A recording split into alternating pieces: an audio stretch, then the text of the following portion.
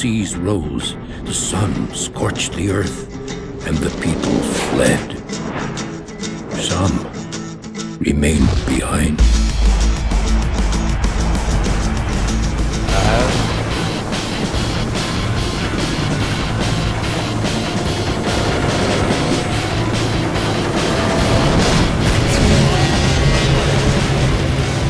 Fuel. This is what happens when you mix the Road Warrior with Burnout Paradise. You get fuel for PS3, 360, PC. This is the Xbox 360 version. I have to admit, I was extremely surprised by this game because I expected it to be exactly like Dirt or Grid. And even though it is a single-syllable, four-letter word, fuel is nothing like Dirt or Grid. If you go into it expecting that, you'll be extremely surprised. It is, however, a lot like Burnout Paradise, except with bikes, ATVs, and Mad Max-style Road Warrior dune buggies. You can't strap anybody to the front of a ditch digger, though. Or was that a forklift? I don't remember. Either way, it was cool. And if you've never seen the Road Warrior, it's like Waterworld, except on land, and a whole lot better.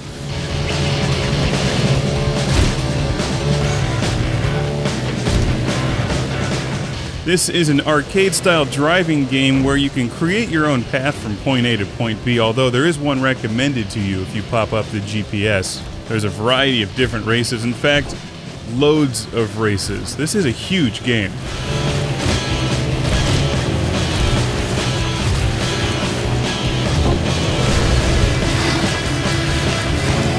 The weather effects and the lighting are really cool. They've done a nice job with that. Stylistically, it has that post-apocalyptic feel to it. And it's a very smooth game. The motion and the graphics look very similar to Dirt and Grid, although the gameplay is totally different.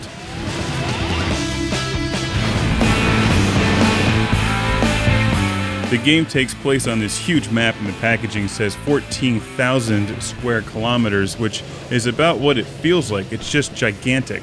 You unlock sections of the map as you play through the game, and you can explore them in a free drive mode, or take part in career races or challenge races, and there's an online racing component to the game as well. This game is jam-packed. If you like the way the game plays, it will last you a while because it's just got so much to do. You earn fuel when you win races, and that's the equivalent of gold or credits or money, and you buy vehicles with the fuel, like crazy-ass trucks, ATVs, dune buggies, motorcycles.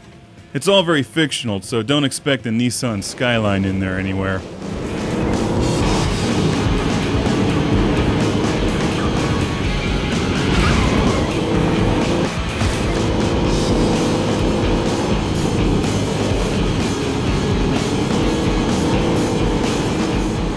If this is the post-apocalyptic future, then why is my truck not equipped with a rocket launcher?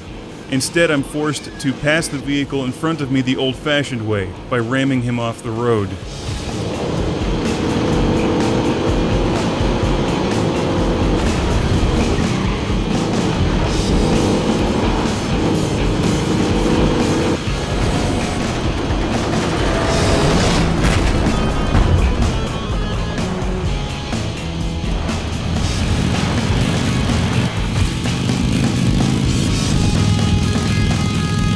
If you'll notice on screen in the various races, sometimes I have the GPS up, sometimes I do not have it up.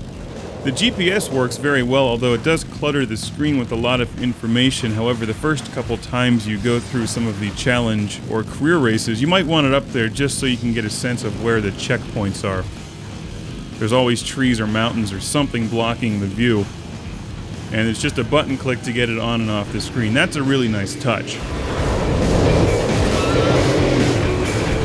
I think I read somewhere this game has the largest playable area of any game ever, and it certainly feels like it.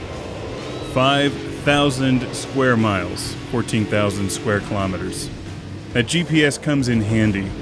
You could spend weeks driving in circles and exploring and finding vista points and locations, or you can just concentrate on the races. And there's a huge variety of races. You don't have to drive on any specific path. You don't have to follow any racetrack. In fact, you don't even have to follow roads. If you see a checkpoint in the distance, you can follow a road there, or you can just try to drive straight there as the crow flies, crashing your way through trees, bushes, jumps, rocks, whatever.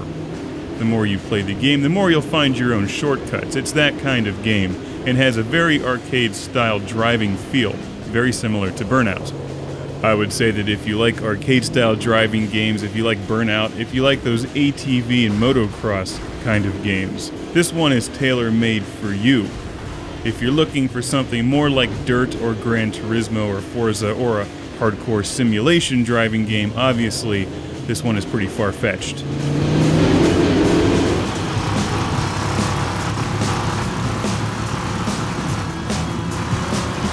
The game is very well made and fun, it's just the title is so misleading.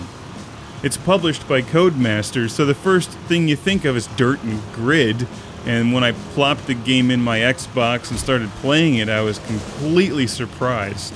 And was wondering why am I driving around the planet of the apes when I thought I was going to be in some kind of rally race in a Subaru. But I think once you figure it out and figure out the gameplay and understand that the menus are really confusing at first, but once you figure all that stuff out and what you're supposed to do in the different base camps, the whole thing comes together, and it is enormous and fun.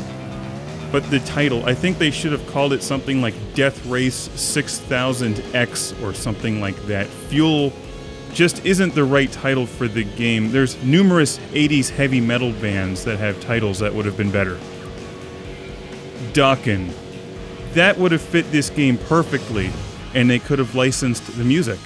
To be honest with you, I like the game, but I kind of prefer Dirt. If this game had only been called Quiet Riot.